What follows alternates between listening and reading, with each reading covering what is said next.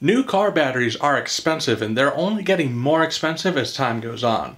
So how long is it going to be before you have to spend a bunch of money on another new car battery? Let's go over the determining factors. The first one is battery quality. A lot of car battery retailers will have quality tiers that start with a base level that has the shortest warranty and the lowest cranking amps. Their mid-level option steps that up a bit, usually adding a year to the warranty and a bit more cranking power.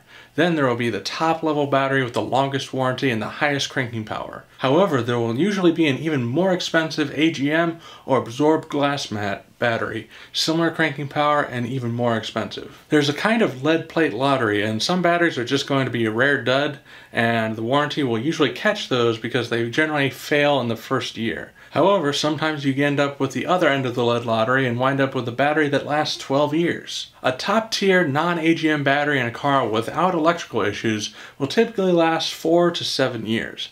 However, other factors will come into play as well. Extreme cold can reduce a battery's cranking abilities and makes the engine harder to turn over. Extreme heat can also reduce the life of a battery. Even sealed batteries are vented, meaning water can evaporate out slowly, lowering the battery acid level and altering the acidic strength of the mix. Heat is such a problem for batteries that some car manufacturers are putting venting systems in to keep the battery cool, or even taking the battery out of the engine compartment entirely. Sometimes batteries will be built differently for different climates and will be available in northern or southern versions. Other factors that can reduce the life of a battery include excessive vibration, conductive debris on the top, a lack of clamp to secure it, and general damage to the casing. When vibration is an unavoidable issue, an AGM battery is your best bet. The glass mats in an AGM battery help the lead plates stay in place, preventing breakage. An important note about AGM batteries is that sometimes they are the bare minimum requirement for some vehicles.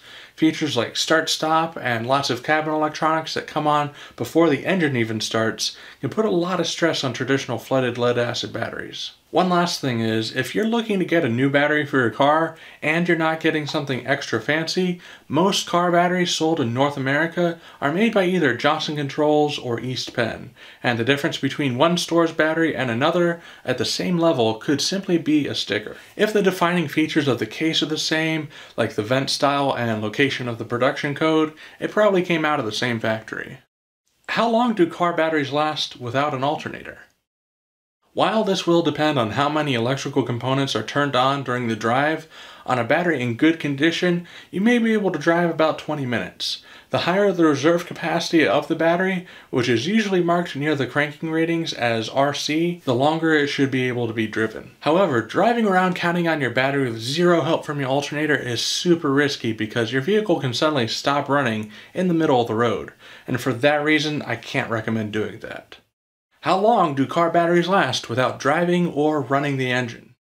So when your car is just sitting there in the driveway, you think of it as doing nothing, but it's actually slowly draining the battery. While it's more of an issue on modern cars, old cars with minimal electronics can still drain the battery over time. Even if a battery is disconnected, if there's dirt, moisture, spilled battery acid, anything conductive on the top of the battery, it's completing a circuit and draining it. When I used to work at a parts store, we had a policy where if the battery was on the shelf for 18 months, it would be taken out of inventory and sold as a used battery. Even a battery in ideal conditions drains a little over time.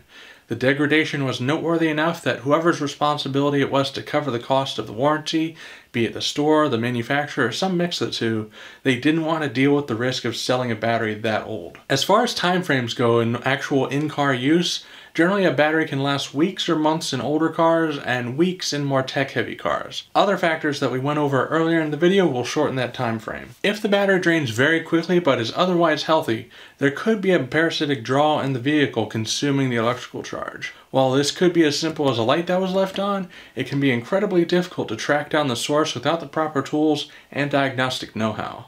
If you want to learn how to do something like that, consider subscribing. We already have some videos up to help you understand automotive electrical systems, and more are added all the time. Either way, thanks for watching this Car Simplified video.